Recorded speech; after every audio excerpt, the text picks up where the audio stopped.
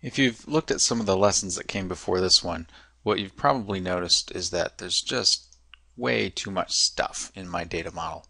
And when I say way too much, I guess that's subjective, but what I mean by it is you've seen me scroll and scroll and scroll, and there's so many data elements in here that are just distracting and getting in my way and making it more difficult to find what I'm really looking for.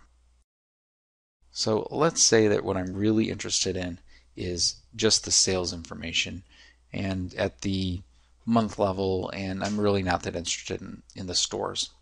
Let me create a perspective for that. I'm going to call this just sales summary perspective. And in this perspective, I'm going to select just the data elements I really care about.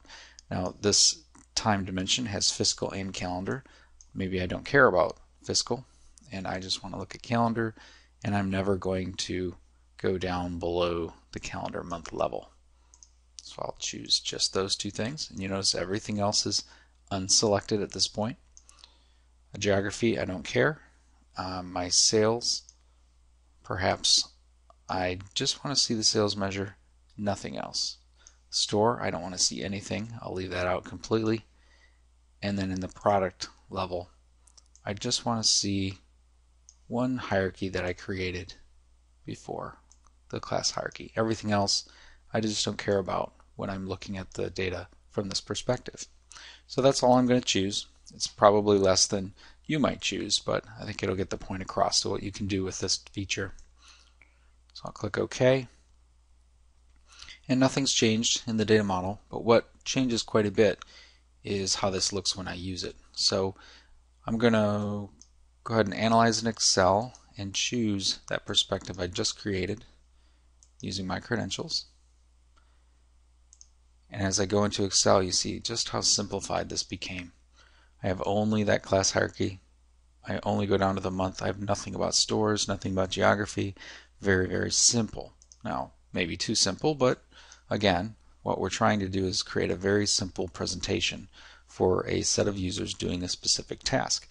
And that's what we've done. So I can choose class hierarchy. If you've watched previous lessons, I've done that a lot, but it's always taken a lot longer because I've had to scroll and find what I'm looking for. And then I'll put year on columns. So very easy. So it's a very quick, easy example of what a perspective is. But here I'm going to show you that it's not a security mechanism, because all I have to do to get around that perspective is go into my data source and then change the properties. The command text on the connect string is what tells analysis services to return just that filtered perspective. My default model is called model,